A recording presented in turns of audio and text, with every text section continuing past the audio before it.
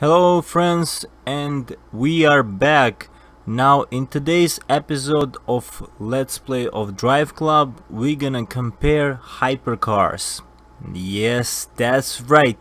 We're gonna compare those, the fastest, the most powerful, the most engineered vehicles out in the world, also in this game.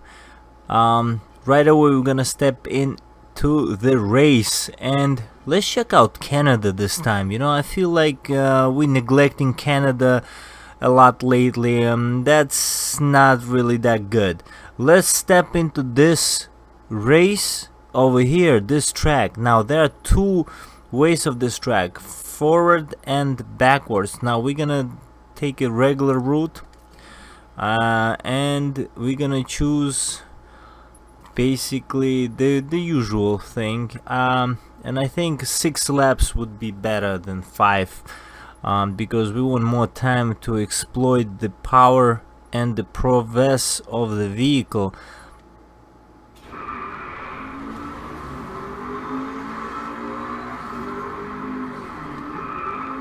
Yeah, right away the sound is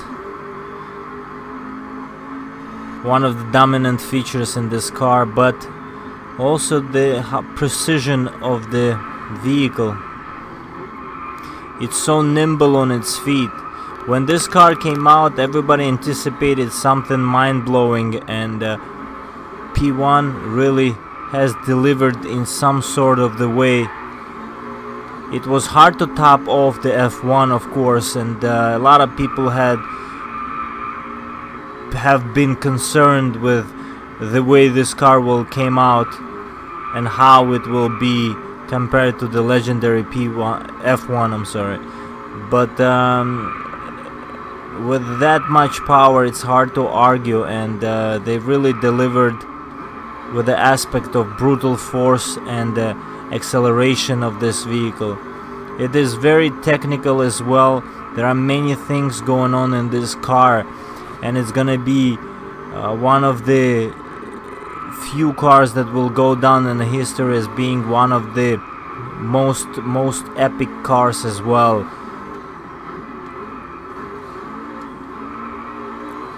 I want to also tell you that there is a button called iPass, which makes integrates Formula 1 technology into this vehicle. And yes, you heard me right, there is this button right here, and you can use it to give you electric boost. Now that electric boost reminds me of the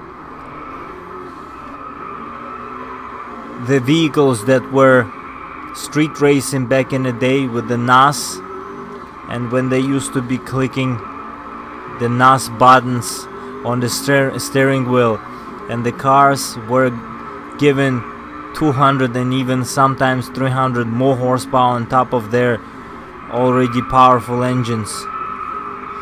So it is pretty cool to notice this here. There is also a button called DRS, which also has the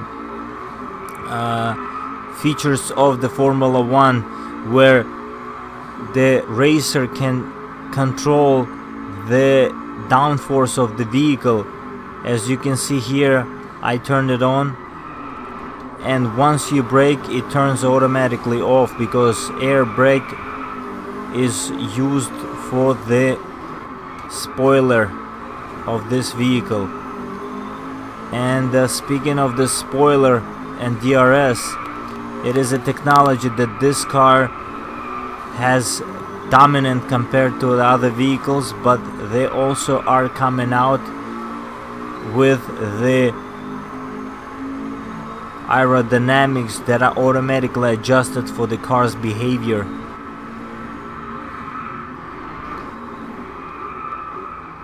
And if you think that I'm hesitant to press that DRS all the time, is because the car becomes more looser on the corners. The DRS is good only if you're going down the straight line, where you can exploit the car's potential by having more downforce, and it will accelerate more. Now let me concentrate this lap, and I feel like I can beat my past record here by having such a technical vehicle like this. Demands respect.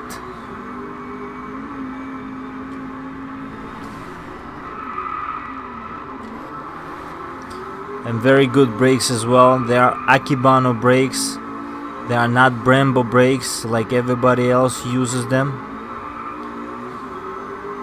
So props to McLaren for using different technology and proving that other technologies are also very good. And brakes on this thing are absolutely praised among enthusiasts.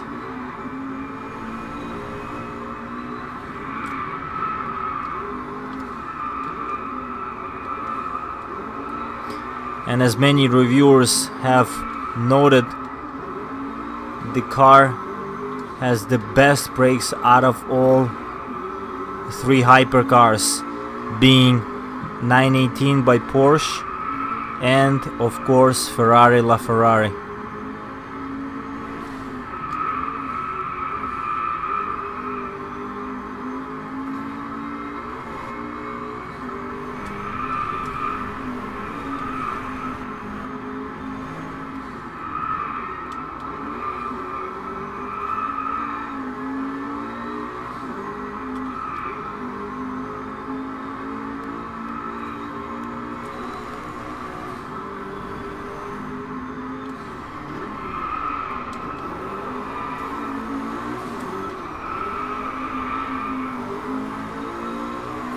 What a beautiful machine.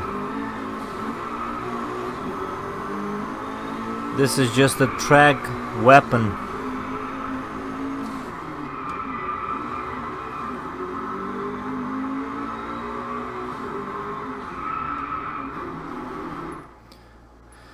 Okay, let's check out the time.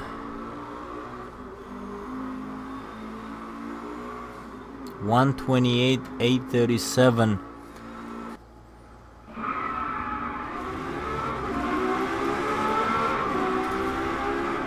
Okay, next up is the Ferrari, and just listen to that sound.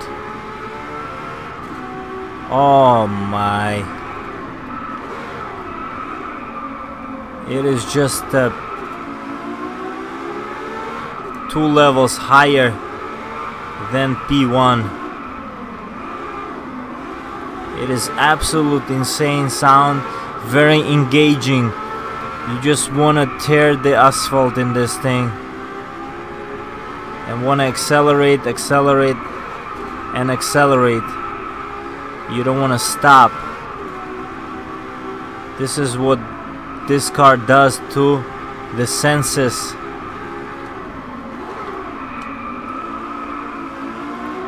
This car has V12, and that sound of V12 from Ferrari is absolutely gorgeous. With such a brutal force of acceleration and downforce, this car dominates the track more than the P1.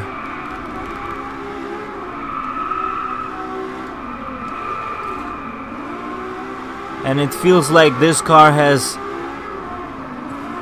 much more horsepower than just 20 more or 30 more than P1. The way it accelerates is absolutely incredible. Whatever they did to this car from Ferrari, it is absolutely interesting to drive and compare it to the P1. So where the P1 had to be pressed different buttons and you had to be engaged in the vehicle's dynamics and the way it behaved in LaFerrari, You don't have to do none of these things because the car does everything for you and adjusts aerodynamics and tweaks the power to the point where this car needs it the most. They both are rear-wheel drive, but that rear-wheel drive is such a balanced rear-wheel drive, is the most balanced in the world.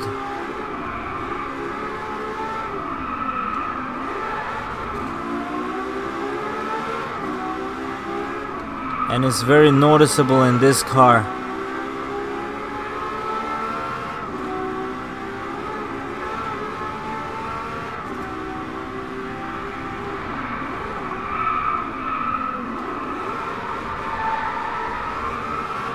Brakes are also incredible on this thing.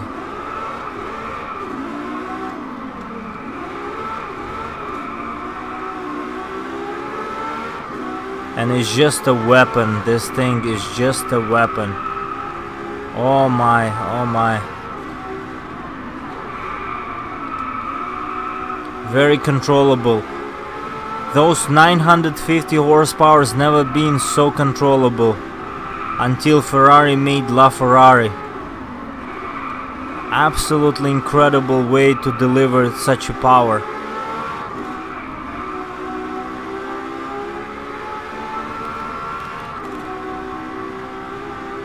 Relentless speed, relentless power delivery. This is what the LaFerrari is known for.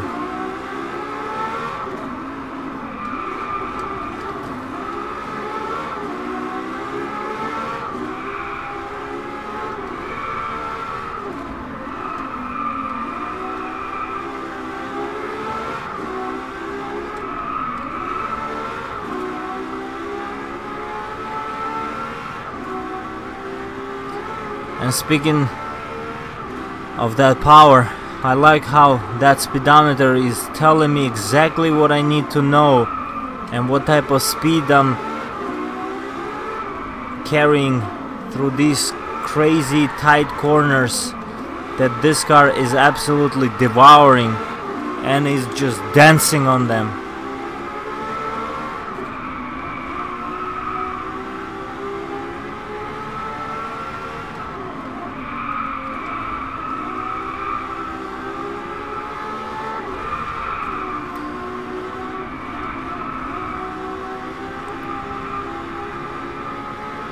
It just makes you work a little bit, and then it gives you this feeling that you control the car and it's the half and the part of you.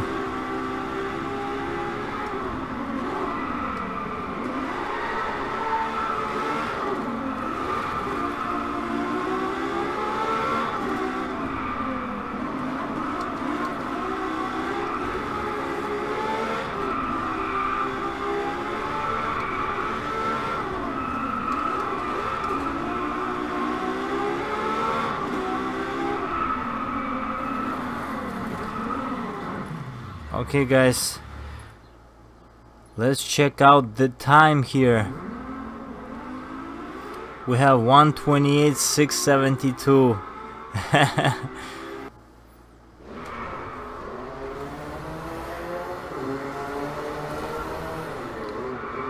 Next up we have Roof CTR.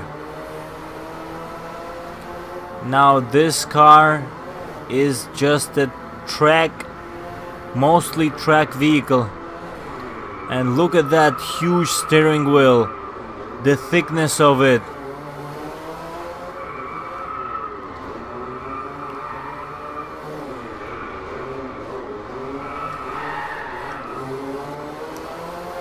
And the way this car delivers power is absolutely insane.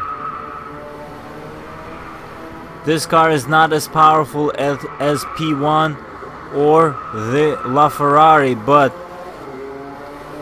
CTR really proves itself by having much less weight and having that power delivery brutal power delivery with the turbo setup.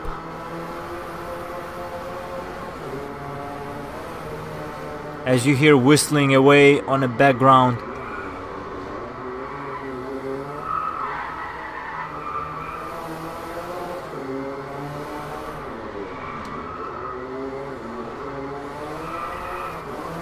But I feel like this vehicle needs to be given even more respect and time to learn than those two that we just tested, because this thing has just too much power for its own good.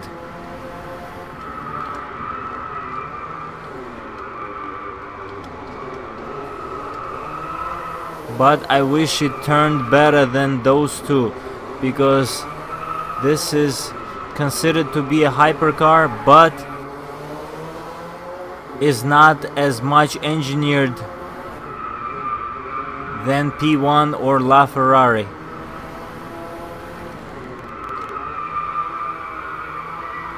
It just has the regular recipe of stuffing huge engine with a huge power in a small and lightweight body. Reminds a little bit of the Hennessy Venom GT and something like AC Cobra from back in the day, with just a lightweight body having such a huge engine in the front and so much power.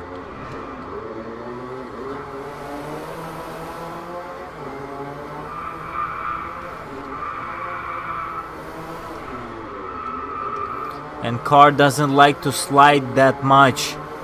It feels like it's gonna break loose and crash, and that's why there is less confidence driving this thing.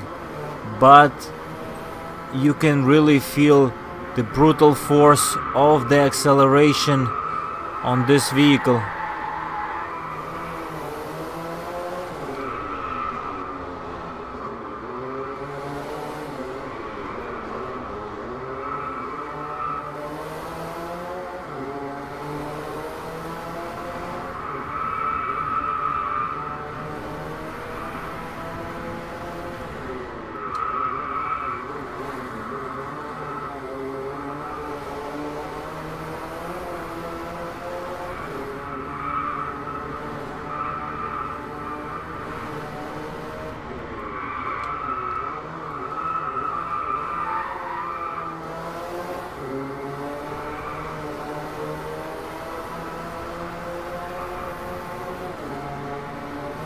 Yes, indeed.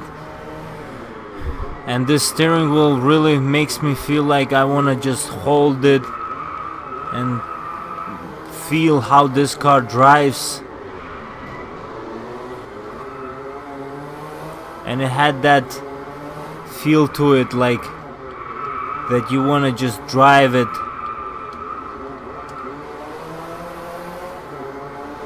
Because of that steering wheel.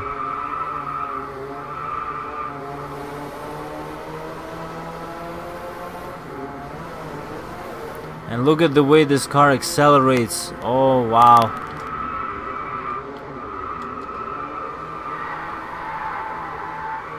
Just incredible.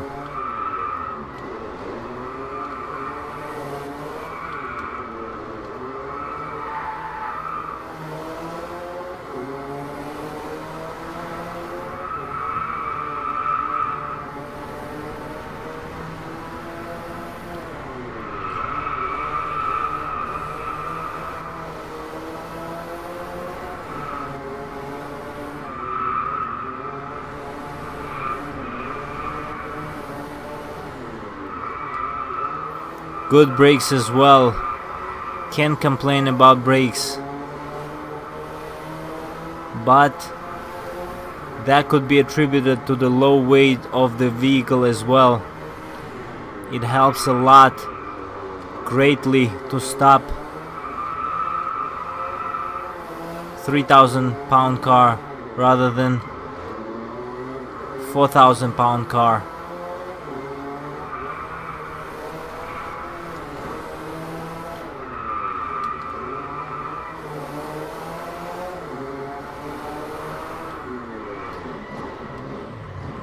Okay, let's check out the time. 1:30, guys, 1:30. Unfortunately, the technology is not there for this car, and the low weight doesn't replace better technology. It's just a low weight, but still very good run.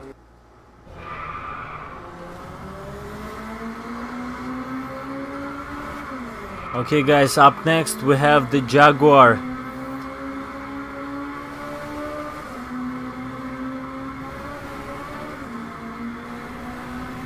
Wow, I don't know why they never produced this car with such a sound and such a brutal acceleration. Makes you think that this car would be very popular as well. And it also has same I-Pass just like the P1.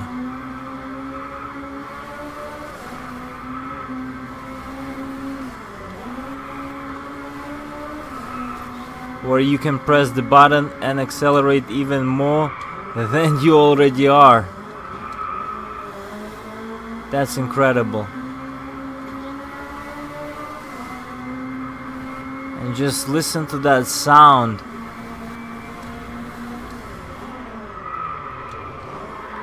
Wow. The best brakes out of 3, out of 4.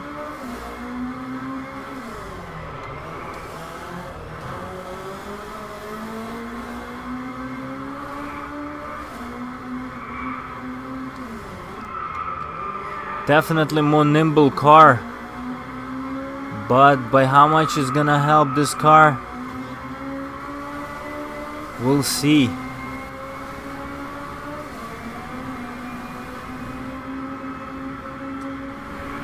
Wow.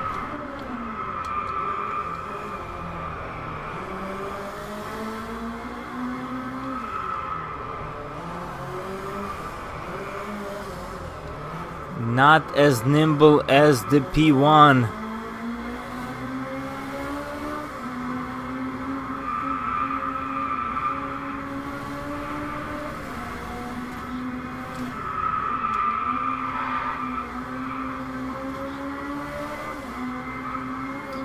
But very forgiving car. The car doesn't punish you for the mistakes.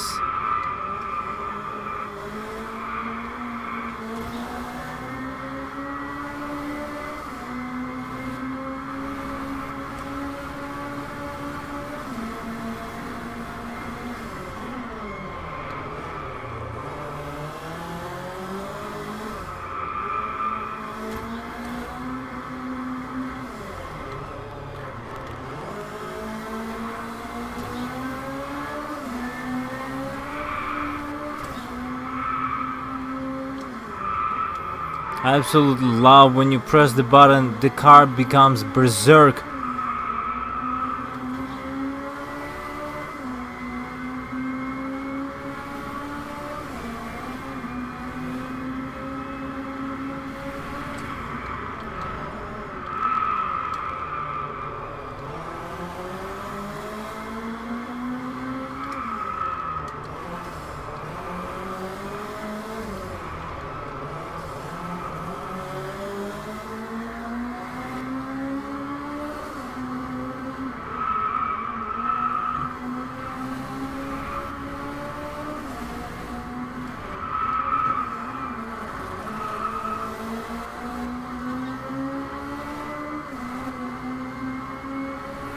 Noticeable change in the traction by the third lap, and it really helps this car be even faster.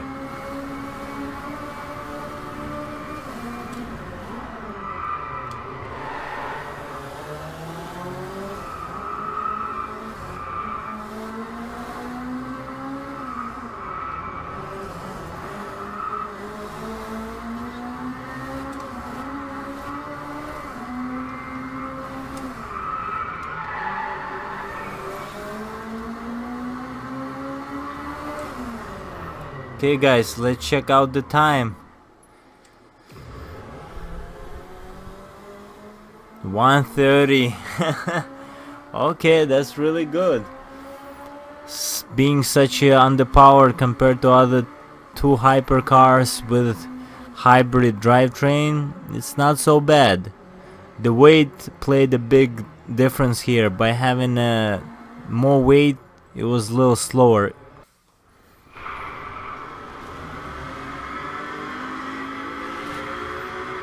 Okay, and finally we have F1 LM. Just look at this cockpit sitting in the middle of things. Just absolute way of the race car. And this how the production vehicles also came. They had to change the law in order for this car to be possible to be seated for the driver in such a location right in the middle of the car.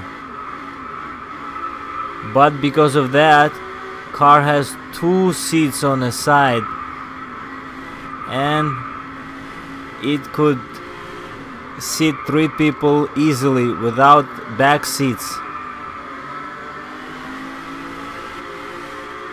Incredible machine. Just notice the way this car accelerates.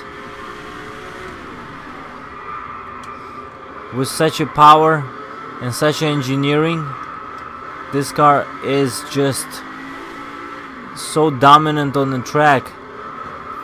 Where other hypercars with drivetrains dominate with brutal force, this thing is just light and has a very good way of power delivery by McLaren.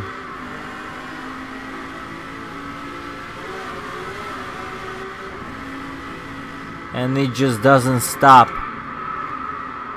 except when you press the brake pedal.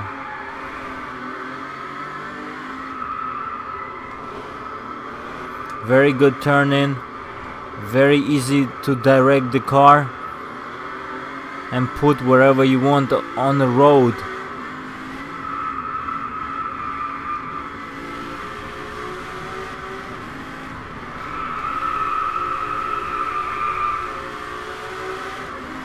As you can see there, half drift of that corner was absolutely controlled by me, and it was not hard to do compared to the other vehicles that we tested.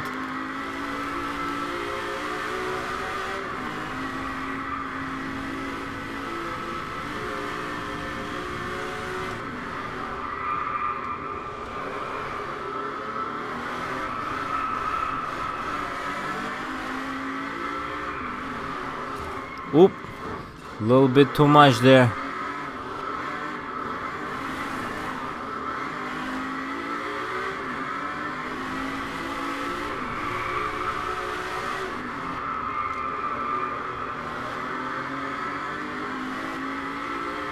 Okay, let's see, we have a final lap.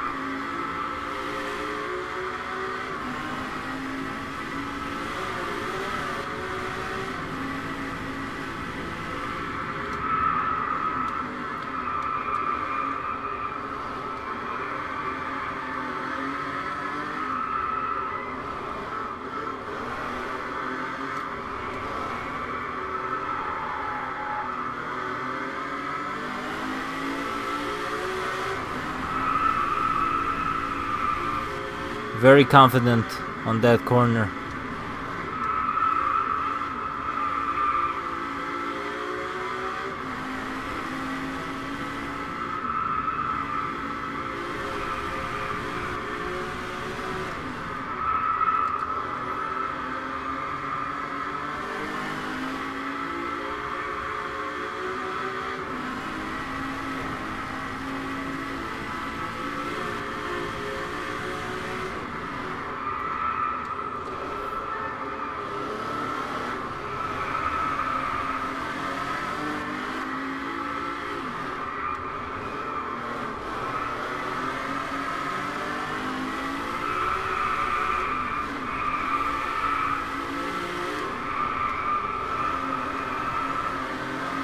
looks like we have a finish. Let's check out the time, guys. Oh, those massive wheels in the back. And there you go, on par with the Hypercars. Well done, F1 LM. So I think we can assume that technology is the same as having lightweight, but when that lightweight has a very good heritage and very good engineering behind it. And also, guys, tell me what you think in comments is the winner today in this competition. I feel that this F1 LM is just absolute monster on the track, and it's hard to compete with it. But I feel like as technology grows and the more cars coming out and the more experience car manufacturers have, they're just gonna keep doing good cars just like this one in the past. And it's just you know, mankind's engineering and automotive techniques that people use, and it's just very interesting how and by how much each car is gonna be faster than the other one. So let me know in the comment section which one you thought really today impressed you in this competition. Okay guys, see you next time. This was GameFile.